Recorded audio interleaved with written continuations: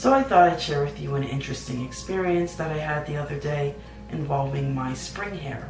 So I'm a member of this Facebook group, and it's for people who keep rodents in a professional setting, people like zookeepers and whatnot, and I'm technically not supposed to be there.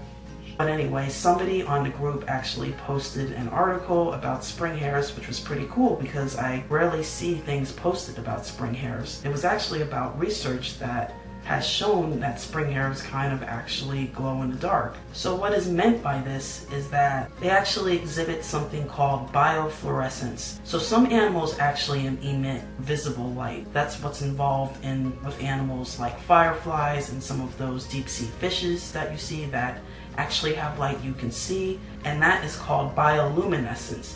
But biofluorescence is when animals can emit light under certain conditions, and one of those conditions is UV light. So there's a limited number of animals that they know about that can do this. Some are birds and invertebrates, and there's a small number of mammals that they know about that do this, including platypus, opossums, not possums, but opossums, and flying squirrels. But apparently spring hares are the first placental mammals from the old world, that just means Africa, Asia, and Europe, that actually emit biofluorescence in their fur. So in the study, they tested 6 live spring hares and a couple of taxidermied spring hares, and of course spring hares are not common animals, so they obviously had a limited sample size, but every single spring hare did exhibit the biofluorescence, and I'm going to add a 7th one for them because we actually tested this ourselves. So I thought I'd see if my spring hare actually did this, but I didn't have any of the fancy, more expensive UV lights that the researchers used in the study, but I did have this. This is just a light that people use to see if there is a urine stain on their carpet, and they actually don't really work until the urine is already dried, and then you can't ever make the stain really go away. I mean, it always shows up. But anyway, this is what I had, and I did not think it was going to work, but I did try it, and I was pretty surprised with the results. I probably got a little overly excited. But anyway, here's a clip for when I first shined the light on him for the first time. Alright, we're going to turn out the lights and see if anything happens. Hopefully something interesting happens. I don't want to start it. Oh, it's working! Yeah, look at that. Oh my god! It looks, wow. Oh, wow, I didn't think it would work. Yeah, look at that. It's on his tail, and I don't want to shine it in his eyes. Like, hold what? The camera? The light. You have to not shine it in his face. Oh, okay. Yeah, because you don't want to hurt his eyes, yeah. Wow. Look at that. And it's only in certain spots. Yeah, they said it was in patches, but the other ones had more. He has less, so I wonder why. It doesn't look like less. Yes, it's less than I saw in the pictures on the study. Okay. Wow, but look how much was on his tail right there. Yeah, like... On his booty. He got a big spot on his booty. Yeah, they said that there was more of it where they groomed each other or something, so I'm not really sure. He has less than the others. There's some on his head. Yes, I see it. I don't want to shine it in his face, but yeah, it's a lot on his head. A lot on his head. Yeah. Wow. He's a weird animal. Now he's gonna get ticked off with me. He's got some on his foot.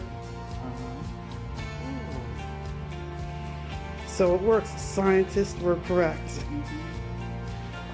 what do they call it? That was on. Yeah, I don't want to shine in his face too much. All right. So as you can see, he actually does the same exact thing that the spring hares did in the study. I'm going to put a picture here that shows that the patchiness that you can see is about the same, and there's actually a lot of it on his head as well, and they're actually not sure why they have the patches where they have them.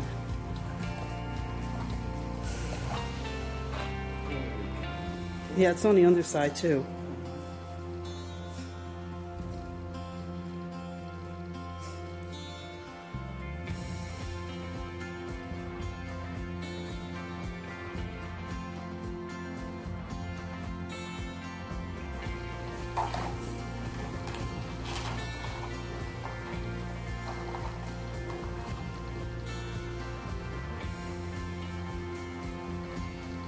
They said that it might coincide with areas that are involved with interest-specific interactions, involved with maybe social behaviors, grooming, and breeding, I think.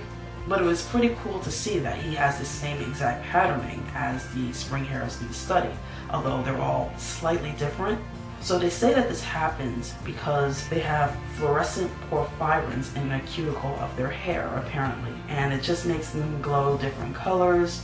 So my Springhair looks kind of pink, but some they said I think was orange and red, but he kind of just had a pink color under the light that I used. So one of the theories about why this happens is probably the most likely explanation is that it has something to do with camouflage and helping them avoid predators, because apparently some of their predators might be sensitive to UV light, so in some way this probably confuses them, and so it just makes them more challenging to catch, although it doesn't work on humans, obviously. But anyway, I just thought that was interesting, and I rarely get to see any information about Springhares, any new news and discovery, so that was pretty cool.